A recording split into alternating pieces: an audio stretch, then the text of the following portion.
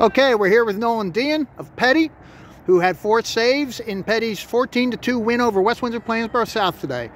Nolan, you guys really exploded on offense today. You know, you had a bird's eye view back there in the cage. Tell me how it looked to you. Yeah, it was a pretty quiet game for me. Our face-off guy, Parker, he was getting a lot of possessions, getting a lot of ground balls. So we were able to hold on to the ball for the majority of the game, which is nice for our defense. We've been playing a lot of defense this year.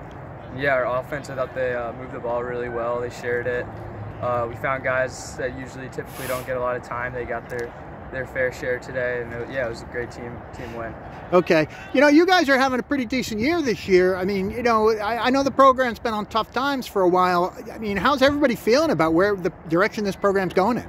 Yeah, I mean, I came here as a PG this year, and I kind of just wanted to help the program, just rebuild, get guys with the right mindset, winning mindset. So far, we have a lot of young guys that are really skilled, and it's really going to set the team up for the next couple of years. Okay. So I think we have a really good outlook for the next couple of years. Okay. All right, Nolan. Thanks a lot. Congratulations.